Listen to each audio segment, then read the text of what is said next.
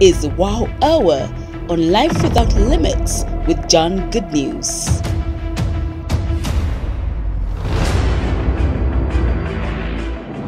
Hello family, I'm excited to be with you again today. It is Wow Hour. Well, I hope you've been enjoying the series on building or cultivating healthy relationships.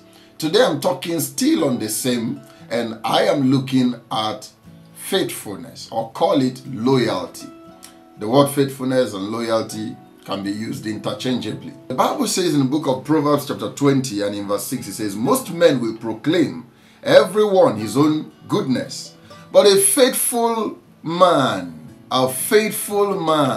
who can find."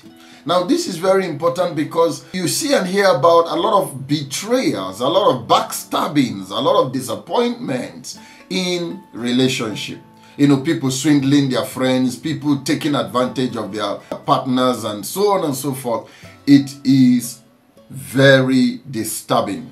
Now that is why it is important for you to make faithfulness or loyalty your watchword. It's important for you to embrace any relationship that you're getting into with faithfulness or loyalty at the back of your mind, because you must be faithful, you must be loyal, you must be that person, that man, that woman that the Bible is asking, a faithful man, a faithful woman, a faithful partner who can find.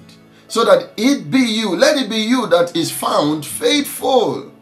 It is important that a man be found faithful. So I want to encourage you to be faithful, be loyal, don't backstab.